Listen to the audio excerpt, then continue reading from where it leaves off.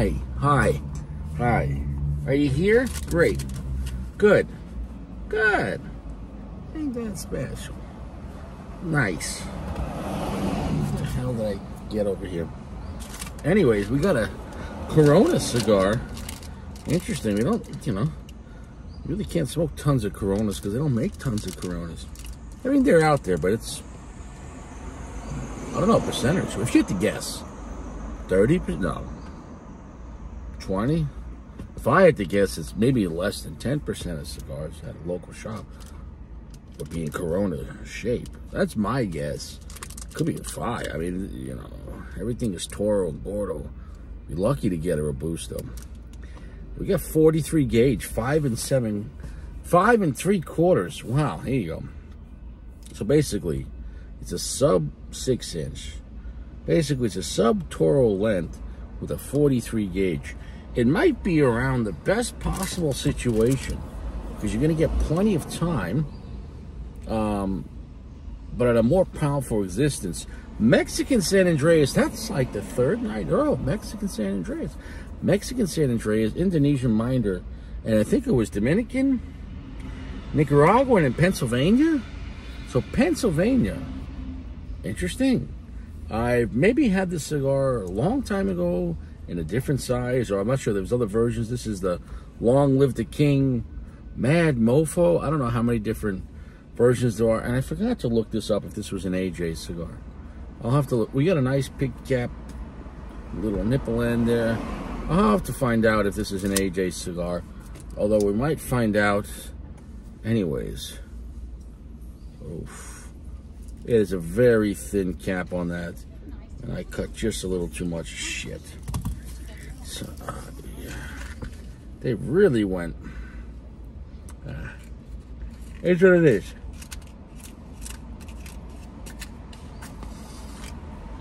Your soft, gentle heat, I can't stress it enough. What's nice about this small gauge, you could probably toast and light this off one match. There you go, and here we go. And just like that, we're lit. Ooh, strong.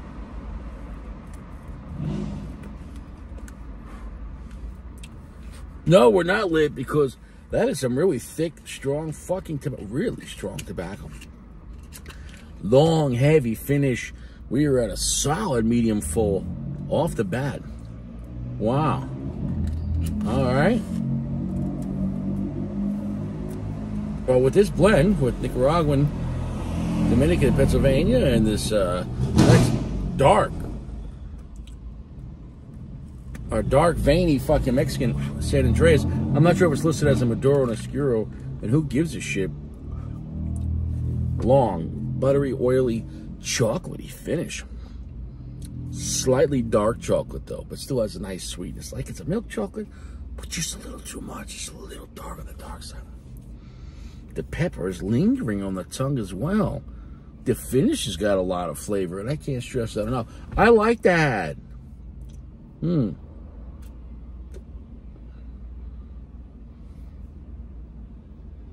the fuck was that?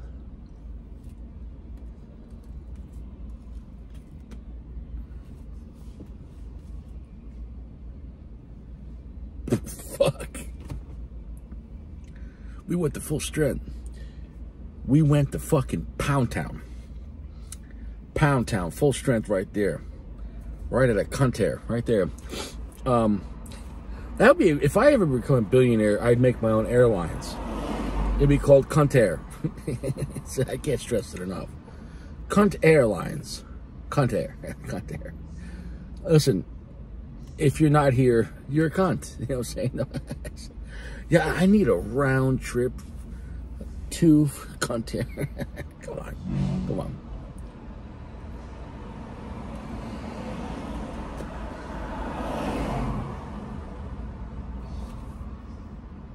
Ballsy.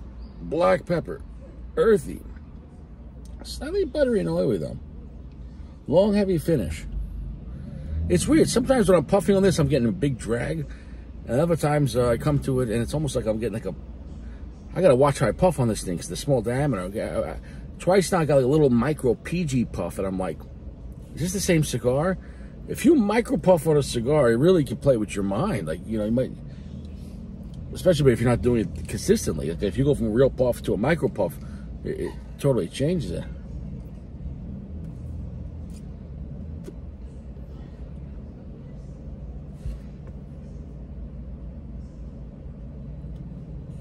Red hot red pepper, black pepper, very spicy, earthy, coffee, buttery, oily, with chocolate that's semi-dark, with some sweetness to it. I got nothing bad to say about it. It doesn't feel like a cigar that I've never had before, so it's definitely not exotic. But I think due to the size and everything else going on, it doesn't feel like a dirty cigar. It's not edgy at all. But it's a powerful stick. Now, I can't say the same thing if you started widening the hole, making a fatter diameter, it might be less intense.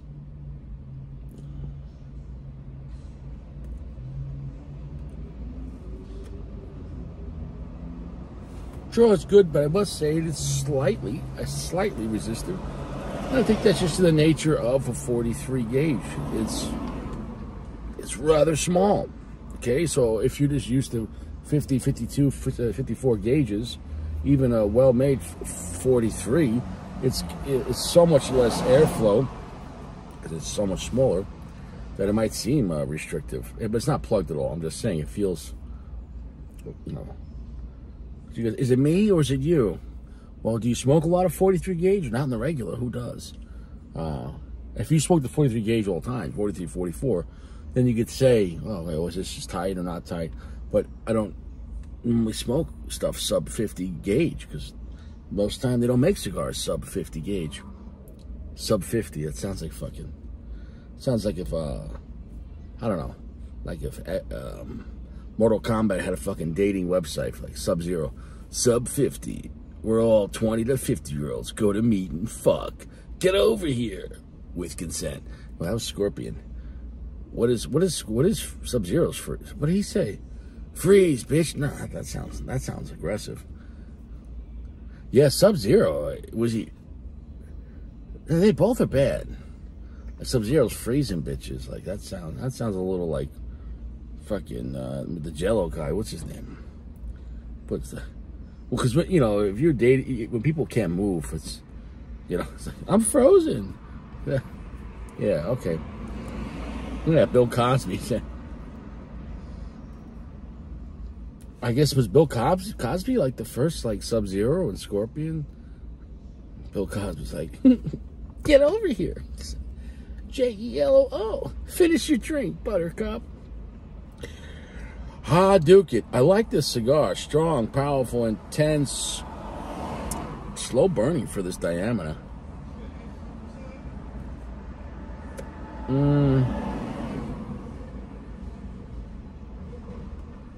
It's about 80% darkness. It is darker than 3/4, and it's a full strength cigar. So it's almost like a firecracker at that level. It's not full AJ, but it ain't fucking around. Man, I wish I had the camera on about 10 seconds ago. State troopers down here, they normally don't hang out really in Delray, but they have been the past few days, which is strange. And because you have Delray police, these, which they have like Ford Explorers, the state troopers down here fucking got like brand new, I mean like top of the line, no V6 model, fucking, what's the 4-door? Is that the Charger or the Challenger? I'm not a Dodge guy, fuck, whatever the 4-door is. That's the Charger, right? Anyways, man, that thing sounded mean. And they have fucking blue LED lighting on this thing. It looks like a laser. It looks like a laser beam coming down the street.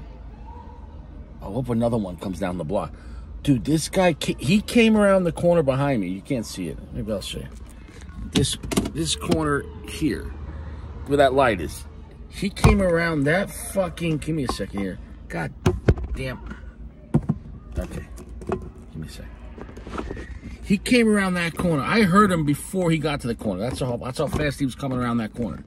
And I looked behind me, And when he came around that corner, bro, I wish I had the camera on. See, he came out fucking drifting. That's how hard this motherfucker came in on that turn. If he was still like side drifting down the fucking, holy shit.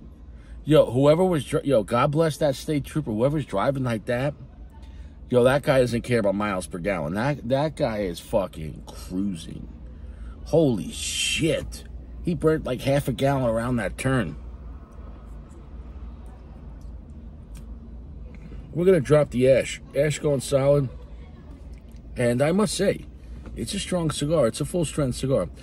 It's not like, going to hurt your chocha, like, like, oh my God, like, I'm going to die. But, I mean, it's kind of an impressive, strong, spicy, dark, very heavy cigar with some good flavor to it. It's not like it's just basic earth and basic bitch black pepper. Like, so, it's got red pepper. It's got some nice, sweet, semi-dark chocolate. It's got plenty of earth. It's got coffee. All in all,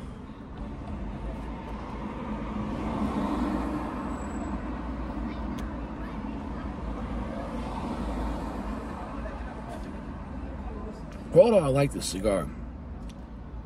As of right now, it's going to be at least a 4.6.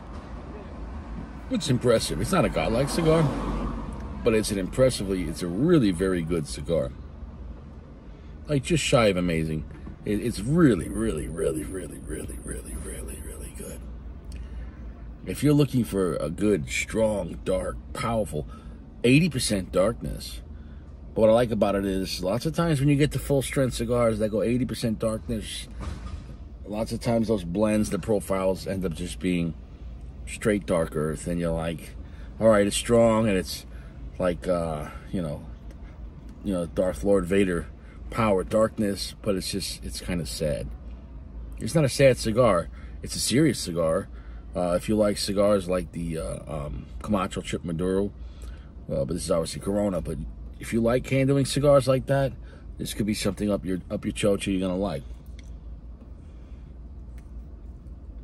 And there's no problem with the construction of the draw, but it's really just the nature of a 43 gauge.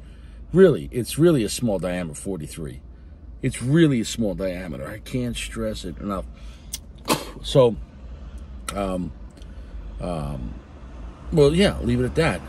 I'll come back in the last third if anything changes. But really, when you have generally very strong, heavy, dark cigars, it's generally never like, oh, it's building up to that. No, it's already broke the glass from the first third. So it's, if you want power, strength, with some sweetness, with a lot of spice, but it's not like it's gonna make you dizzy. But I think it's just a solid time. It's a solid fucking time, man.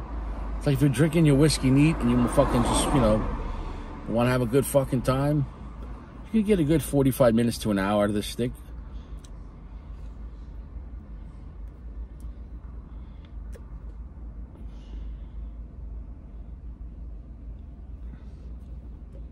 Right there. Got even heavier as far as, not stronger, but heavier on the finish. It's just oppressive. It's like, you want some more, baby? Yeah. So yeah, if you like that, it's just provided by Cap. Cap, really appreciate this. And to all the guys out there, you know who you are. Whoever flexed on Richie, you didn't just flex on me. It helps the channel out and just put out more content, but also just different content. Because maybe it's cigars that I haven't thought to review yet, or I've never seen before, or whatever it is, different combinations or a size I never found, or coming back to a cigar I already had reviewed and giving it a fresh take. See if any changes or consistency issues.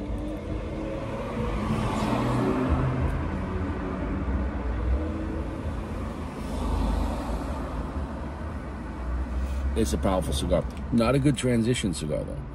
Like, don't smoke this and then go to a Connecticut shade. That's like, I don't know. You could, of course. In a way, it's kind of like if you were getting lit off whiskey and then you just chill out with like a PBR. So, I can understand that too. I can understand smoking a Connecticut after a strong cigar only if you say, I'm not smoking for flavor now, but I want to smoke another cigar, but I don't want to wake up tomorrow after smoking 2 strong cigars. I can understand that. But if you want to enjoy 2 cigars in a row, smoke your weaker cigar first if you're going to try to pair 2 different cigars, and then go to your strongest cigar. But as far as pairing, though, I find that generally the same cigar works best back to back, or at least cigars in similar categories. But you do what you want, really. Well, down to the fucking nub. I enjoyed this cigar very much. It's a solid 4.6. I could definitely recommend this cigar. I'm not sure if it's still being made. It came out a few years ago, but I think it's still being I didn't see anywhere there was limited production.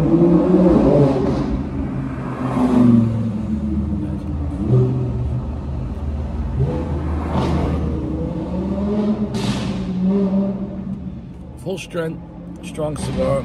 It's not an AJ blend. Apparently it was made in the Dominican Republic. I think it was an enjoyable, well thought out blend for a strong cigar in this interesting size. I did read, though, it was available in several different sizes, though.